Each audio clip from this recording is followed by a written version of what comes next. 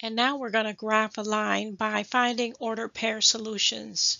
Just so you know, in terms of finding ordered pair solutions, you have to plug in values. So you can plug in values for x or you can plug in values for y. For this particular example, I chose to plug in values for x. So here you see in the table here, we're going to first let x be -3 to see what we get out for y. Then we're going to let x be -2 to see what we get out for y. And then lastly, we're going to let x be -1 to see what we get out for y. So let's go ahead and start with the first, plugging in a -3. When we plug in a -3, what we have out front is 5 times -3, which is -15. Next step to solving this equation for y, we have to do what? Yes, add 15 to each side, and y equals 5. So when we plug in a -3, what we get out for y is a +5.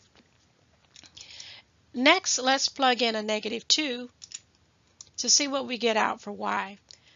When we do that, 5 times -2, we're going to have -10 out front.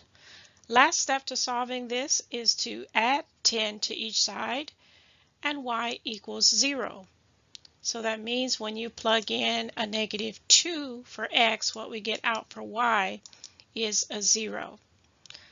Let's plug in one more value. We're going to plug in this time a -1 in x's place. When we do that, we have 5 times -1, which is -5.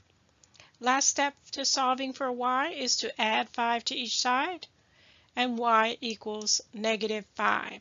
So when we plug in a -1 in x's place, what we get out for y is a -5.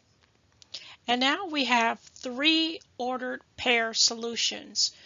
We're going to use these ordered pair solutions to sketch our line. Let's proceed by plotting our points on the rectangular coordinate system. We'll start with the first point here. That's over -3 on the x-axis, and then up 5.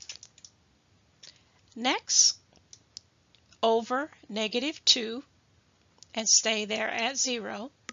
And the last point, over -1 and down 5. And there we have our line.